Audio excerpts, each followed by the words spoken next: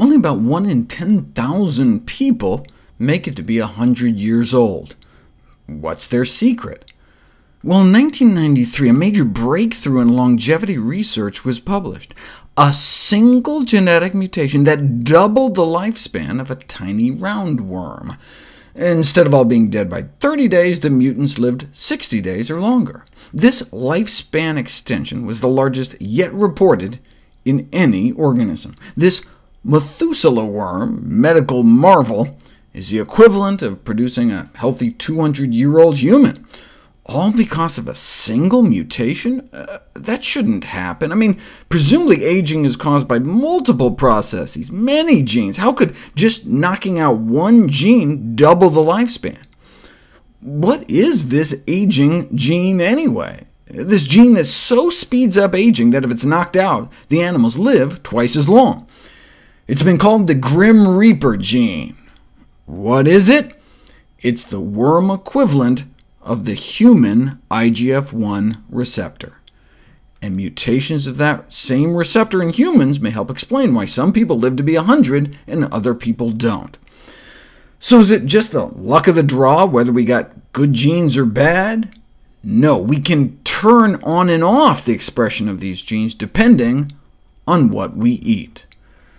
3 years ago, I profiled a remarkable series of experiments about IGF-1, insulin-like growth factor 1, this cancer-promoting growth hormone released in excess amounts by our liver when we eat animal protein. So men and women who don't eat meat, egg white, or dairy proteins have significantly lower levels circulated within their bodies. Switching people to a plant-based diet can significantly lower IGF-1 levels within just 11 days markedly, improving the ability of women's bloodstreams to suppress breast cancer growth and then kill breast cancer cells off. Similarly, the blood serum of men on plant-based diets suppresses prostate cancer cell growth about 8 times better than before they changed their diet. This dramatic improvement in cancer defenses is, however, abolished if you add back just the amount of IGF-1 banished from their systems because they were eating and living healthier. This is one way to explain the low rates of cancer among plant-based populations. The drop in animal protein intake leads to a drop in IGF-1, which leads to a drop in cancer growth, an effect so powerful Dr. Dean Ornish and colleagues appear to be able to reverse the progression of early-stage prostate cancer without chemosurgery or radiation, just a plant-based diet and other healthy lifestyle changes. Now, when we're kids, we need growth hormones to grow. I mean, there's a rare genetic defect that causes severe IGF-1 deficiency, leading to a type of dwarfism, but also apparently makes you effectively cancer-proof. Not a single death from cancer in about 100 individuals with IGF-1 deficiency. How about 200 individuals? None developed cancer. See, most malignant tumors are covered in IGF-1 receptors, but if there's no IGF-1 around, then they may not be able to grow and spread.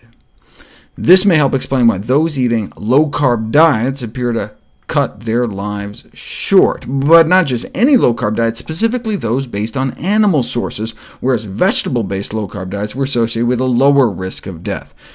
But look, low-carb diets are high in animal fat as well as animal protein, so how do we know it wasn't the saturated animal fat that was killing people off and had nothing to do with the protein? What we need is a study that just follows a few thousand people and their protein intakes for 20 years or so, and just see who lives longest, who gets cancer, who doesn't. But there'd never been a study like that until now. 6,000 men and women over age 50 from across the U.S. followed for 18 years, and those under age 65 with high protein intakes had a 75% increase in overall mortality and a 4-fold increase in the risk of dying from cancer. But not all proteins. These associations were either abolished or attenuated if the proteins were plant-derived, which all makes sense given the higher IGF-1 levels among those eating lots of protein. The sponsoring university sent out a press release with a memorable opening line that chicken wing you're eating could be as deadly as a cigarette, explaining that eating a diet rich in animal proteins during middle age makes you 4 times more likely to die from cancer than someone with a low-protein diet, a mortality risk factor comparable to smoking cigarettes. And when they say low-protein diet, what they actually mean is just getting the recommended amount of protein. Almost everyone's going to have a cancer cell or a precancerous cell in them at some point. The question is, does it progress? Said one of the lead researchers. That may depend on what we eat.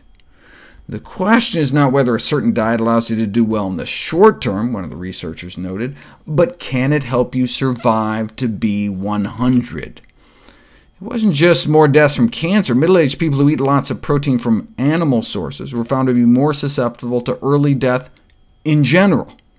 Crucially, the same did not apply to plant proteins like beans, and it wasn't the fat, but the animal protein that appeared to be the culprit. What was the response to the revelation that diets high in meat, eggs, and dairy could be harmful to health as smoking? Well, one nutrition scientist replied that it was potentially dangerous. It could damage the effectiveness of important public health messages. Why? Well, a smoker might think, hey, why bother quitting smoking if my ham and cheese sandwich is just as bad for me? It reminds me of a famous Philip Morris cigarette ad that tried to downplay the risk by saying, hey, you think secondhand smoke is bad, increasing the risk of lung cancer 19%. Well, hey, drinking 1 or 2 glasses of milk every day may be 3 times as bad, 62% increased risk of lung cancer.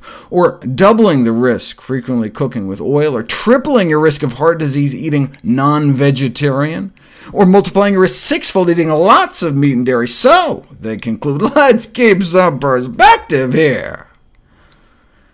The risk of cancer from secondhand smoke may be well below that of other everyday activities, so breathe deep. It's like saying, yeah, don't worry about getting stabbed, because getting shot so much worse. Right?